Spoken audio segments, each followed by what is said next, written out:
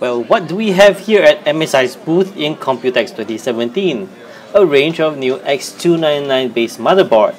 Starting off the lineup, we have this simple X299 Tomahawk. No lighting on it, just a board that works, and I do like it that they have that debug LED and also the M.2 shield. Next up, we have the X299 SLI Plus that has dual Intel based LAN, MSI's Mystic lighting system, debug LED, and an M.2 heatsink. For those who want something grand, there is always the X299 X-Power Gaming AC that has Mystic lights on heatsinks, the Dr. Moss 12+1+1 power phase, M.2 shield frozzer with gull-wing door design, and it comes with dual Intel LAN as well. The X299 X-Power Gaming AC also comes with an expansion card called the M.2 Expander Z that allows 2 additional M.2 devices to be installed, and they come with heatsink as well.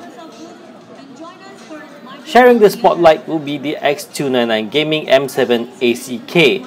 As you can see, the unit is colorful, and check out the M.2 shield frozzer heatsink.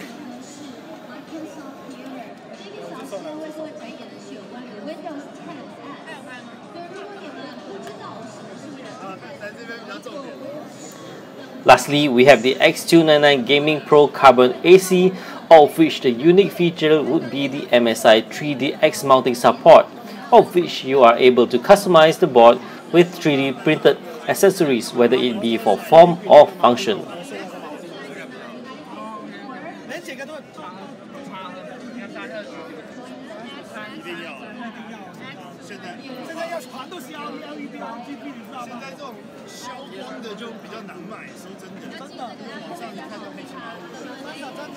Alright, so that's it from me at MSI's booth here in Computex 2017, and thank you for watching.